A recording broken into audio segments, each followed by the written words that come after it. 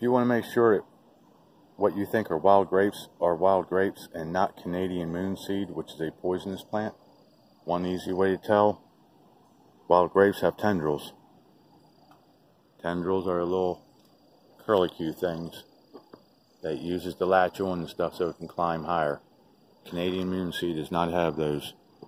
Another way to tell is to pick one of the grapes off and break it open. Canadian moonseed only has one seed and it looks like a crescent moon and it's flat. Here's two seeds and they're pear-shaped. So if you have two or more seeds and it's pear-shaped, it's safe to eat. If it only has one seed, looks like a crescent moon, that is Canadian moonseed and that is poisonous. So do not eat that.